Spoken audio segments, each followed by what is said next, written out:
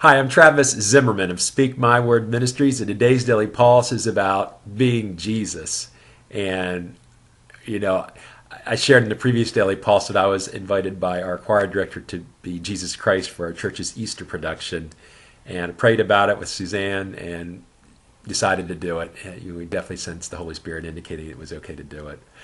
So, the Beards come in, and we had our first practice yesterday, a lot of fun, but it's very humbling to play Jesus Christ, as you might imagine. I mean, I'm not Jesus. I'm a very poor representation of Jesus. I mean, not only in my looks, but also in my actions mostly, and in my heart, a very, very dirty heart.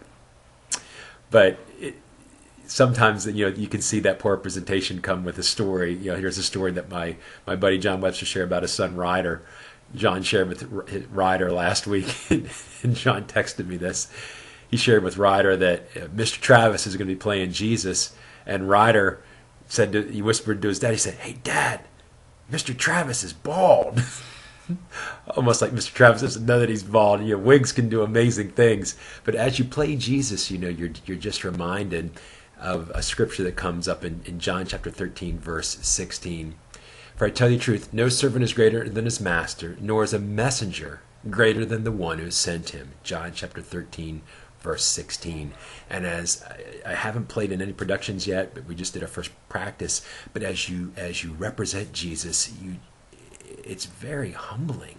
And I haven't even been beaten up by the Roman guards yet, but you just, even this past week when we were in Florida with the Irwin family reunion, even in Florida, as you're growing a beard and you're recognizing you're going to play Jesus, there's pressure. You think about, let me make sure I act like Jesus because I'm trying to look like Jesus. Wear the cross. Jesus didn't wear a cross. He really did wear a cross, not around his neck.